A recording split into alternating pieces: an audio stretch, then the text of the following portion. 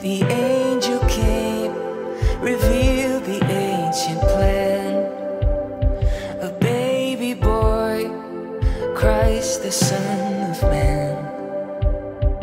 Though she could not comprehend such a mystery, just a glimpse of you revealed was compelling her to see. Holy, holy is the Lord God Almighty. Worthy, worthy is your name. All of heaven joins the universe in the crying. Worthy, worthy is your name. And so they went, no place to lay their heads. The Son of God, a stable for a bed. A helpless child wrapped in ragged cloth. His parents' praise, a simple gift of all. Though they could not comprehend such a mystery, just a glimpse of you revealed was compelling them to sing. Holy, holy is the Lord God Almighty. Worthy, worthy is your name. All of heaven joins the universe ever crying. Worthy, worthy is your name. Worthy is your name.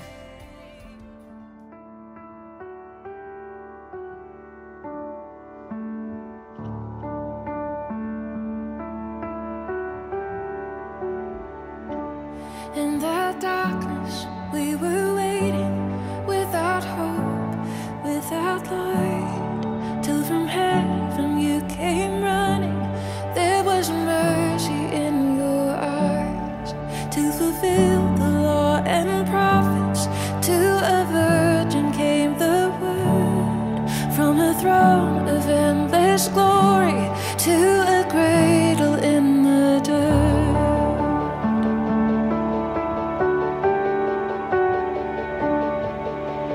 Praise the Father, praise the Son, praise the Spirit, three in one.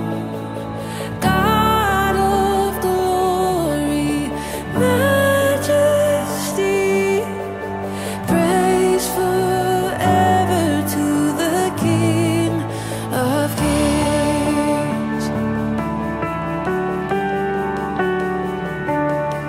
To reveal the kingdom coming and to reconcile the lost, to redeem the whole creation. You did not despise the cross, for even in your suffering you saw to the other side, knowing this was our salvation. Jesus, for our sake you died.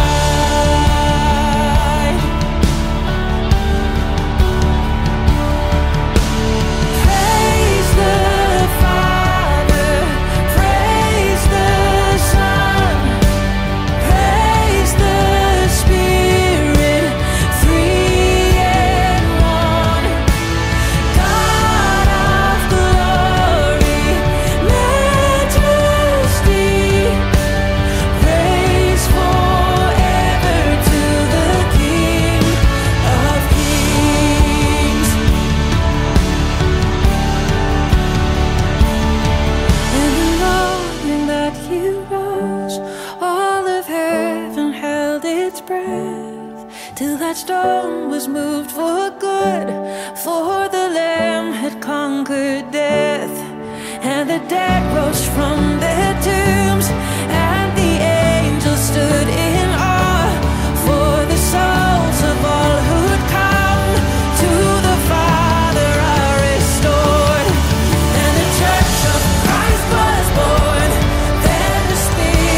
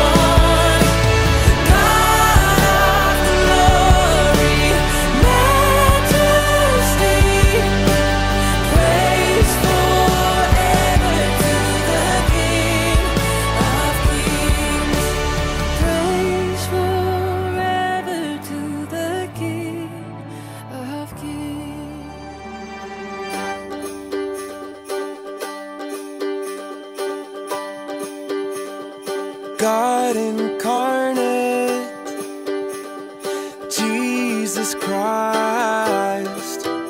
You brought color into the world, turned darkness into light. Prince of Peace, Emmanuel. You brought color into the world, God and men to dwell. Oh, let the angels sing, oh, and let the sleigh bells ring, all because heaven is come to earth. Oh, let us be bold, praise for the day that Christmas came, all because Jesus is come to us. The day that Christmas came. Son of God, of whom the scriptures tell, you brought color into the world and ransomed Israel. Humble King, Mary's perfect Son, you brought color into the world, bright and holy one. Oh, let the angels sing, oh, and let the sleigh bells ring, all because heaven is come to earth. Oh, let us be bold, praise for the day that Christmas came, all because Jesus is come to us. The day that Christmas came, The day that Christmas came, the day that Christmas came, the day that Christmas came. Our Messiah, deliverer, you brought color into the world and joy unto the earth.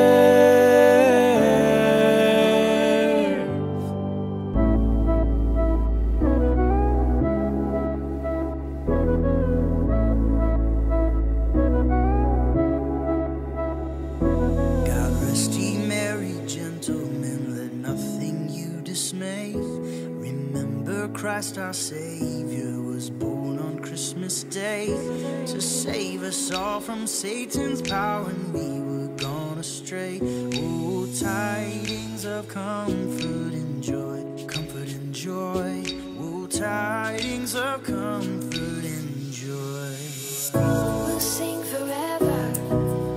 We'll sing of comfort and joy. We'll sing forever. We'll sing, we'll sing, we'll sing forever. We'll sing of comfort and joy. We'll sing forever. We'll sing, we'll sing.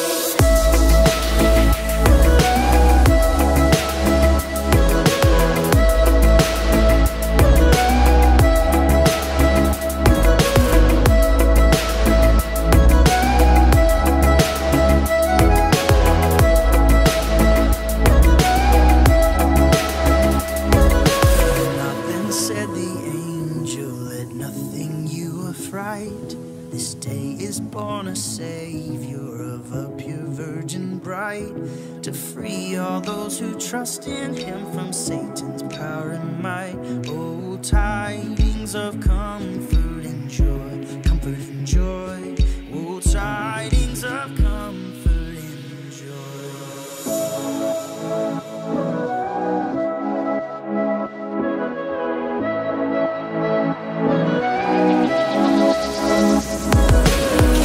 We'll sing forever.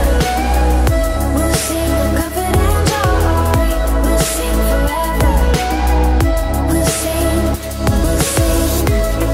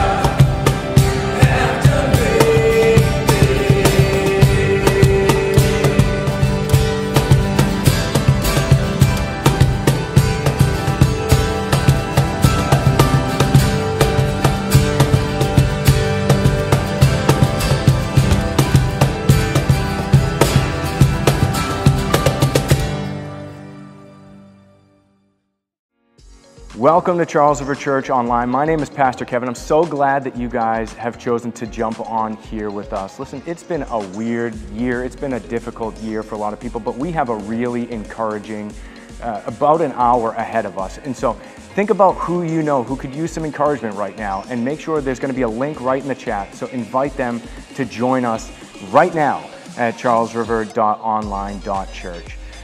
We are so glad that you're here. Will you take a minute and fill out a connection card? There'll be a link there in the chat to do that as well. Let us know that you're here. Let us know how we can pray for you. We would love to do those things. And we want to be making the most out of this Advent season. This is going to be one that you remember. This is not one of those ones that just kind of turns into a blur like the rest of them. Like I remember that time I got my Tonka truck, maybe. I can't remember if it was 97 or 93, whatever. But no, this is one that you're going to remember. So we want to make the most out of it. So we've created a list of resources for you. It's called a link tree, and there'll be a link for that in the chat as well. I've been reading through a devotional that's linked right on there, and you can do the same. We have a bunch of great resources there. One of those resources is a Spotify playlist that I curated myself, and I'm very, very proud of it. So please jump on there, fill your home with songs that'll point you to Jesus this season. We're going to take about 30 seconds to say hi, utilize that chat, fill out a connection card. But while you're in the chat, let us know, what's your favorite Christmas song? What song makes you feel like, okay, finally, now it's Christmas? Do that now, and we'll be back here in 30 seconds.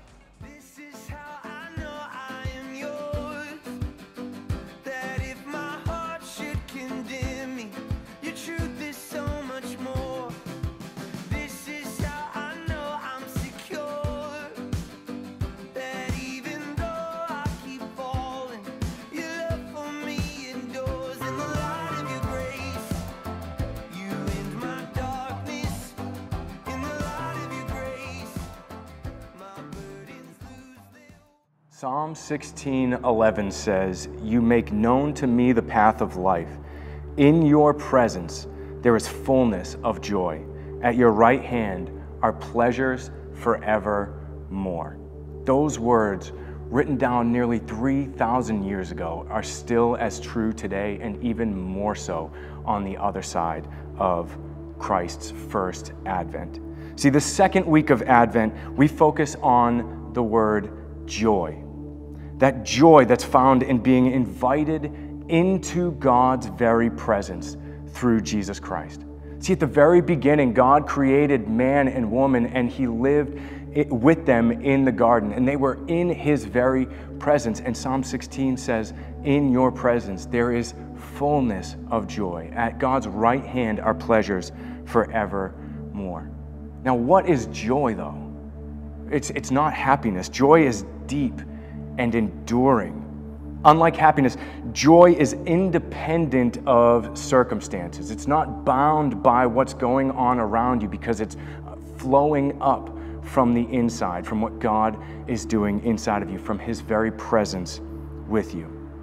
And it's often found in relationship to other people. For the Christian, joy is derived, we get our joy from an unshakable satisfaction in Jesus Christ. No matter what circumstance, no matter what happens, we know that Jesus is with us. And through His Holy Spirit dwelling within us, we can receive His joy. See, God has invited you, no matter who you are, God has invited you into His very presence. Take a second and think about that. God invited you into His presence. The God who has no need for anything. The God who is eternal. And He was at the beginning. He is, and He always will be. No need for anything. He desires for you to be with Him. And in the same region there were shepherds out in the field, keeping watch over their flock by night. And an angel of the Lord appeared to them, and the glory of the Lord shone around them, and they were filled with great fear. And the angel said to them, "Fear not, for behold, I bring you good news of great joy that'll be for all the people. For unto you is born this day in the city of David a Savior, who's Christ the Lord. And this will be a sign for you. You'll find a baby wrapped in swaddling cloths, lying in a manger." And suddenly there was with the angel a multitude of the heavenly host praising God and saying, "Glory to God in the highest, and on earth peace among those with whom he is pleased." Let's pray. Father in heaven, with all the distractions gone, we sincerely believe that in your presence is fullness of joy, and that you are deep down the deepest, strongest desire of our hearts. Father, we are so grateful to you for sending your Son, that the God of the universe, that the God who needs nothing would look down upon us, and that you would send your Son into the world to save us, to rescue us, to ransom us, to redeem us. Father, help us to be full of your joy this season. Help us to be those strange people who are full of joy despite strange circumstances. God, we love you. It's in your Son's name we pray. Amen. Why don't you join us as we sing Joy to the World this morning?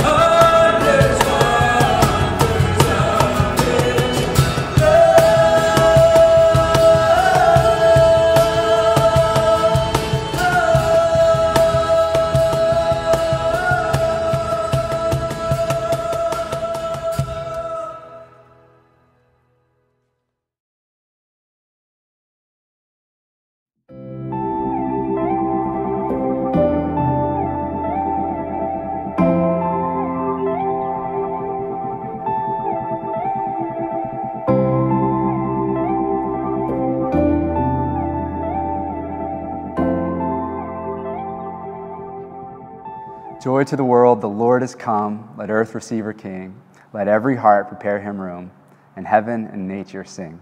That familiar song was written by Isaac Watts in 1719, and for 300 years it's been helping us to celebrate Christmas. Today is the second Sunday in the Advent season. Advent means coming. We are celebrating the coming of Christ at Christmas. And our Advent theme for today is joy, that the coming of Jesus leads to joy. As the angel said to the shepherds in the field that very first Christmas, I bring you good news of great joy for all people. God wants you to have the joy that comes with Jesus. There is joy at the coming of the Lord. Maybe on the contrary, though, you've experienced when someone has shown up to your place and it didn't lead to joy. Maybe you've had that family member who comes into town and they're going to stay at your home, and they are just so draining and they're so ungrateful, or they're hard to host. Maybe they're a little bit needy. And maybe you've had the door-to-door salesman show up to your place. I have the solar panel guy who will show up to my house every so often and say something along the lines of, hey, I'm just in the neighborhood and notice that your house is perfectly positioned for solar panels. If you don't hate the earth, you should give me 3 payments of $4,000 and I'll put some solar panels in. Or maybe you've had someone show up and your dates were just completely mixed and they were totally unexpected and you were surprised at their arrival. You weren't expecting them at all. Maybe your place is a mess, you're half dressed, you have nothing in the oven. I'd be curious what you do when that happens actually. Do you fake it? Hey, come on in. Or are you just straight with them and just say, hey, listen, I was not expecting you. I apologize. But when Jesus comes, it means joy. He's not the needy family member. He came to serve. He's not the door-to-door salesman. He came to freely give. He doesn't need to be unexpected company because he tells us that we can expect his coming, that we are to anticipate his coming. And so joy to the world, the Lord has come. Let earth receive her King. Let every heart, I love this, prepare him room. And for the next 3 weeks together, we're going to be in a series of messages that we're calling Prepare Him Room. That is, that we are seeking to be a people who are expecting Jesus. We're seeking to be a people that have made room for Jesus in our hearts. We're seeking to be a people that have prepared room for him to reside with us. And so this Christmas, we are preparing him room. We're going to begin by looking at a few people in the Christmas story that I think often get overlooked, actually. It's Elizabeth, Zechariah, and John. And their story is found in Luke chapter 1. Elizabeth and Zechariah are relatives of the mother of Jesus, Mary, and they are a ministry couple. Zechariah is a priest, and on top of that, in their personal lives, they're going through some real difficulty. They're going through a challenge of infertility. They so wanted a child, but Elizabeth, at this point, after years and years of trying, is now too old. And now here in Luke chapter 1, we come to a really big day in the ministry of Zechariah. In 1 Chronicles chapter 24, we see that there are 24 divisions of priests. And each division, when they're on duty, they go to the temple on duty twice a year under a 48-week lunar calendar. Now, there are so many priests that when it's your division's time to be up and you're about to start, they would actually have to cast lots or do a bit of a lottery to see which priest would be able to go into the temple and to perform duties. It was a random selection, and the opportunity of all people falls to Zechariah, a relative of Mary, the mother of Jesus. Because of the large number of priests, this would be for a priest maybe just a once-in-a-lifetime opportunity to get to go deep into the temple in Jerusalem. So this was a huge day for Zechariah. It would have been a great honor for him. He would get to go deep into the temple in Jerusalem. And so I'm sure his wife and maybe some other friends or family members would travel with them from the rural village they lived in to the big city of Jerusalem to support them. And they're all together there. And it's just a big day in the life of Zechariah. Now, let's read here his story, Elizabeth's story, in Luke chapter 1, beginning in verse 5. It says, "In the days of Herod, king of Judea, there was a priest named Zechariah of the division of Abijah, and he had a wife from the daughters of Aaron, and her name was Elizabeth. And they were both righteous before God." I would love to have that said of me, right? Righteous before God, walking blamelessly in all the commandments and statutes of the Lord. But they had no child because Elizabeth was barren, and both were advanced in years. That's the politically correct way to say it. Both were advanced in their life. Verse 8, "Now, while he was serving as priest before God when his division was on duty, according to the custom of the priesthood, he was chosen by lot to enter the temple of the Lord and burn incense. And the whole multitude of people were praying outside at the hour of incense. And there appeared to him an angel of the Lord standing on the right side of the altar of incense. And Zechariah was troubled when he saw him, and fear fell upon him. But the angel said to him, 'Do not be afraid, Zechariah, for your prayer has been heard, and your wife Elizabeth will bear you a son, and you shall call his name John. And you will have joy and gladness, and many will rejoice at his birth, for he will be great before the Lord. And he must not drink wine or strong drink. He will be filled with the Holy Spirit, even from his mother's womb. and he will turn many of the children of Israel to the Lord their God, and he will go before him in the spirit and power of Elijah to turn the hearts of the fathers to the children and the disobedient the wisdom of the just, to make ready for the Lord a people prepared. A people prepared. So Elizabeth and Zechariah, they loved, they honored, they feared the Lord. They were faithful in their ministry, but they still had some personal suffering, infertility. But this big day, it's just a bright spot in their life in the midst of their suffering comes. And they get to go into Jerusalem, and his big ministry moment comes. He's in Jerusalem. I'm sure he's dressed in his priestly garments. He goes into the temple. Elizabeth, I'm sure, is outside waiting, supporting him, maybe with some family or friends. And while he's inside, what he would do is he would have placed incense on a heated altar representing the prayers of the people, and then he would have taken some time right there to pray on behalf of the Jewish people. And in this moment of a lifetime, deep inside the temple, he's praying on behalf of the people. Something even more extraordinary happens in this moment. An angel appears to him. We're later told that the angel is none other than the angel Gabriel himself. Now, what does he tell Zechariah? He says, Zechariah, your prayers have been answered. Elizabeth will have a child, and his name, John. We know of him today as John the Baptizer. Now, this is obviously a very significant moment for Elizabeth and Zechariah personally. However, even more, this is a significant moment for the rest of the world because this boy is a child of prophecy. This boy has been foretold about long ago. Back in Isaiah chapter 40, verse 3, we're told that one will come who will cry, prepare the way for the Lord.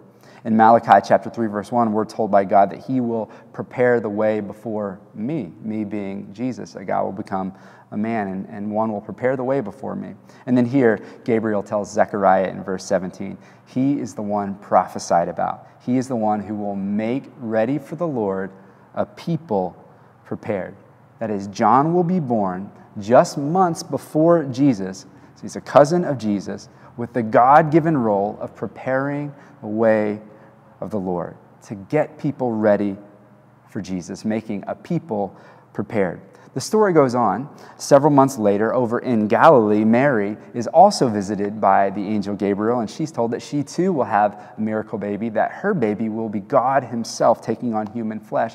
The miracle is that she's a virgin, and this will be the Lord Jesus, the Savior, the Messiah. Now, shortly after this news, Mary then takes off and goes to be with her relative Elizabeth. Mary is a young pregnant girl. Elizabeth is now an older pregnant woman, and they are close friends. And she gets there after a long journey from Nazareth over to the hill country of Judea. And after that long journey, what we read is when Mary comes to the house, she approaches the house, and as she starts to come close to Elizabeth and Zechariah's home, John leaps within the womb of Elizabeth at the arrival of Jesus inside of Mary's womb, because there's this powerful prophetic connection between these two unborn children. Mary stays with her relatives for 3 months until John is born, and then she's going to head back to Nazareth, and there we pick up the familiar Christmas story with Mary and Joseph and the shepherds and the animals and the stable and the wise men and the angels and, of course, the Christ child. Fast forward, when these men are both grown up, John's ministry begins shortly before Jesus' ministry begins. And John goes out into the wilderness, and large crowds start coming to John, and he is preparing the people for the Lord. Now, at the beginning of the Christmas season together, as we think on preparing him room, the question is, how? How do we do this? How do we prepare for the Lord? Well, the question also then is, well, how did John, who's the one to prepare people for the Lord, how did he prepare people for the Lord? There's one word that captures, encapsulates the message that John repeatedly shared. Repentance. Repentance. I don't know if that just sucked the joy out of the room for you in this moment. Did this guy really insert repentance into the Christmas story?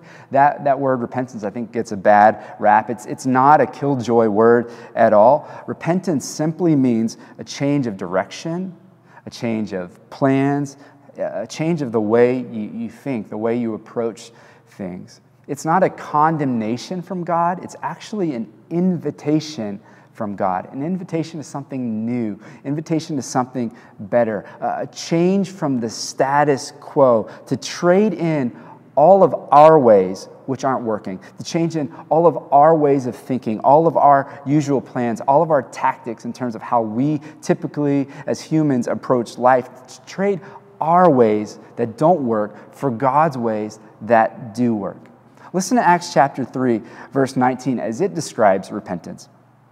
Peter says, "Repent therefore and turn again, that your sins may be blotted out, that times of refreshing may come from the presence of the Lord." So repentance is not a kill joy. Repentance is a thing that leads to joy, right? It leads to refreshing, because it's a laying down of my plans and my ways and my tactics and my thinking, which can be hard, but to do that for something so much better, something that leads to that good news of great joy. Now, here's the picture that I've had in my mind as I've been kind of thinking through and preparing for this Advent season and this Prepare Him Room series of messages. I've been thinking about my wife as she's preparing room, getting ready for a family member, or in the past, a close friend who's come to stay at our home. And I've always just found her hospitality just so beautiful. There's this joy that she has when she receives someone into our home. I noticed, I've never told her this, but I noticed she gets a little pep in her step, and she kind of floats around the house as she's getting things prepared. Maybe I've seen her, prepare the bed for the company, and she'll put fresh sheets on there, and our softest ones. And then on the corner of the bed, she'll put a stack of a towel, hand towel, a face cloth, and just prepare the linen. She'll then go get some fresh flowers, pull out a vase, and put the fresh flowers in our kitchen there. She'll stock the fridge. I love it when company comes over. She'll stock the fridge with all kinds of good treats for them. And then when they're about to arrive, she'll, typically light a candle to create a nice smell. She'll start boiling some water so she can offer them tea. And then she'll make sure that the porch light is on so that they can see as they're coming in. And so for me, that's just been the picture I've had in my head as I'm thinking about preparing and preparing for the coming of the Lord this Christmas season. It's just the joy of receiving Jesus, the joy that is captured when we get the chance to receive the Lord, the very presence of God in our lives. But I want to be clear with something. We're not talking about preparing Him a room. We're talking about preparing Him room. Preparing room for the Lord. So another illustration I think I need to add to the illustration of my wife is the Olympics.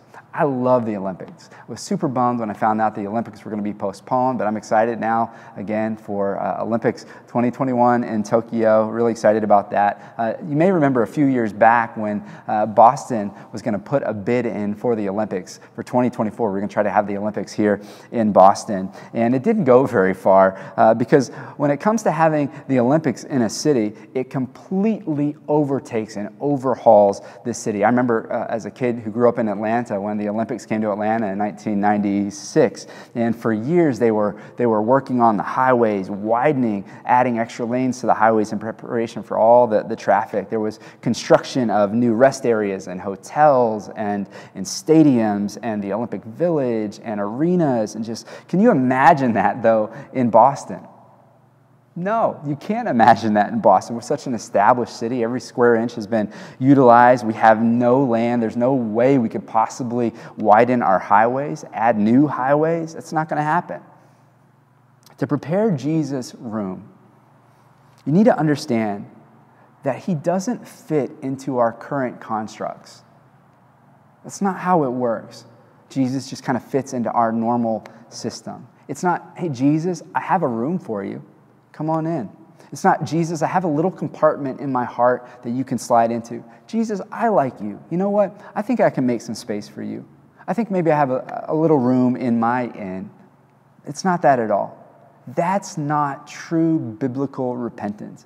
Repentance is I am completely laying down my own way entirely. And Lord, I am coming to you and I want your ways. I want a complete change of direction. I want a complete change in my thinking. I want a complete change in how I approach life. I want gospel change. That's the good news of Jesus. I want that, which is an entirely different way of looking at the world that is so foreign to everybody else. That's repentance. I want to be eagerly anticipating and longing for God to come and to completely clear house. That's preparing room, is readying yourself for massive change that comes with Jesus. Now here's the deal. Because of COVID, our calendars have already been cleared, haven't they? Because of COVID, we don't have a ton going on this Christmas season like we normally do. And so you have some space.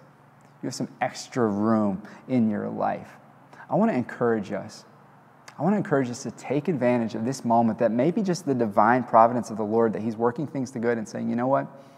This is some space that you now have in your life that you can say, you know what, Jesus, right now, I'm going to just fully receive you in. Jesus, I want to welcome you in and just let you clear house, let you do whatever you want to do. Now's the time. Now's the time. So here's what I want to do. I want to give us a chance to respond. I would encourage us to respond maybe in a couple ways. Some of us here, we're followers of Jesus. We've been walking with Jesus for some time, but maybe if we were to be really honest, as we're doing some self-evaluation, as we're thinking about the message of the one who prepared the way, which was repentance, that is, complete change of plans. Maybe what you've begun to do, Christian, is you've begun to kind of allow your plans and your desires and your wants to start to kind of overtake what Jesus has called for your life. And maybe you've started to kind of push him aside and push him to the corner of the house, put him in a room. Maybe you've shut the door. I want to encourage you in this time, if you're a follower of Jesus, to say, you know what, Jesus, I need to repent of that. I need to turn. I want to go back to, the Bible says, go back and do the things you did at first. You remember when you first gave your life to Christ and you were all in and you said, Jesus, I'm so excited about you. I'll just do whatever you want to do in my life. Maybe you need to take advantage of this season and say, Jesus, just search me, know me, look around my house. And He knows you already. But just say, Jesus, do what you want to do. Rearrange the furniture, rearrange my life. I mean, everybody's lives have been rearranged. Let's have our lives rearranged in the way that Jesus wants it to go. If that's you, I'd encourage you, Christian, that you invite Jesus in. Not that He's ever left you, but He doesn't force Himself on you, right? The Bible says that He has a still small voice. The Lord just whispers, I'm here. I'm here. We have space to just be quiet and just to listen in to the Lord and say, God, overtake. In a good way. Others of us, we're watching right now, and maybe we've never invited Jesus in. The Bible says, whoever calls upon the name of the Lord will be saved. You call upon the name of Jesus. Say, Jesus, I want you in my life. I guarantee you right now, He is at the door of your heart. He's knocking, He's saying, I'm ready to come in. You open that door and say, Jesus, I receive you. Call upon the name of the Lord, and you will be saved. And that is saved from that separation from God that you have because of your sin and my sin. We're separated from God. But Jesus has made a way for us to be brought back into relationship with God. He wants to come back in your life. Would you invite Him in? I pray that this season will be a season for us where we are just marked as a people who are just taking advantage of this moment, a challenging moment for sure. But we can look back with joy at this moment because this could be for us a moment, a Christmas season that changed everything as we just gave it all to Jesus. We turned from our way, our plans, and we turned and said, I want your way, I want your plan, I want to follow you. You have full reign over my heart, Jesus. You have full reign over my life, Jesus. Give it to Him. Our Father in heaven, we thank you so much for your word. We thank you for the Christmas story and all that it means, and thank you for the chance to see Zechariah and Elizabeth and then John and his message in the Christmas story. And God, we pray that we would take fully the message of John as he's preparing a people for Jesus, that is to repent. God, I pray that right now we would just say, you know what? Our way's not working.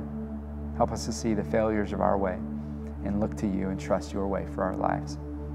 And so God, if there's anyone who's watching right now who's not given their life to Jesus, not received Him into their lives, God, I pray right now they would repent.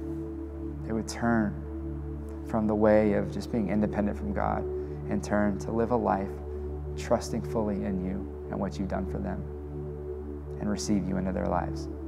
And then, God, I pray that for those who've been walking with you, we still have a struggle, the tendency to go and do the things that we did before we knew Jesus and live our own way. And God, I pray that they would receive your good grace to them